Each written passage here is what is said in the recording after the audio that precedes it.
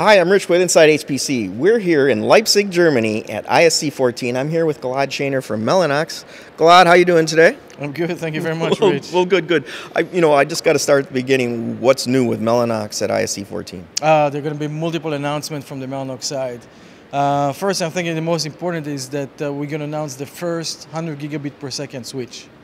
So from Mellanox perspective, every 2-3 years we bring a new generation, new speed to the market. Started in 2002 with 10 gigabit per second, moved to 20, 40, 56, and now we're bringing the 100 gigabit per second. We started in March when we did the demonstrations for fiber cables, both VCSEL and silicon photonics. So we showed that we brought already the cabling infrastructure. Mm-hmm. On Monday we're going to announce the switch. So it's the world first 100 gigabit per second switch. It's the world first 100 gigabit per second InfiniBand switch. 36 ports, 100 gigabit per second each. We cut the latency by almost half to 130 nanoseconds. And we brought more features inside the switch router to be able to build larger scale systems, to be able to do security isolations, to connect between different topologies, as well as other features within the switch. So we're very excited. It's a new generation, it's a new solution, it's a new speed.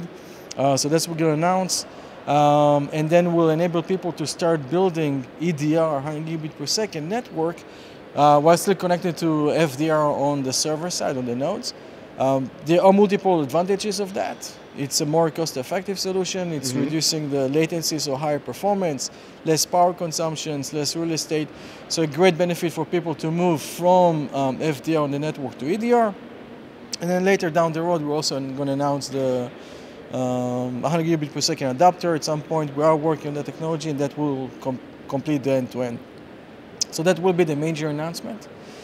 We're also going to announce a software package, which is called HPC-X, which provides everything, if it's an MPI, PGAS, SHMEM, or UPC, in one package. Everything is based on open source, no proprietary. We don't believe in proprietary within it. Open source enables people to innovate.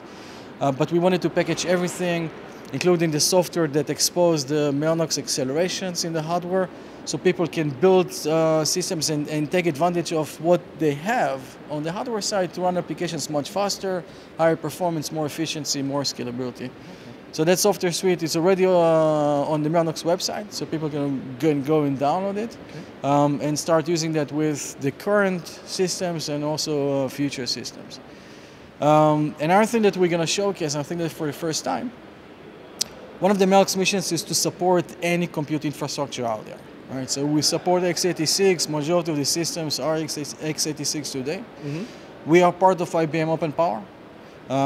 So we endorse any development on CPU platforms, and we're going to do demonstrations of Mellanox, InfiniBand, and Open Power based on Power 8 systems on the show floor.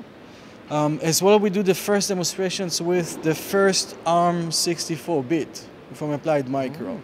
And on that platform, we were able to achieve 1.5 microsecond latency with 40 gigabit per second bandwidth. So really impressive performance for ARM platforms. So showing x86, Power 8 with Open Power, and then 64-bit from Applied Micro on ARM.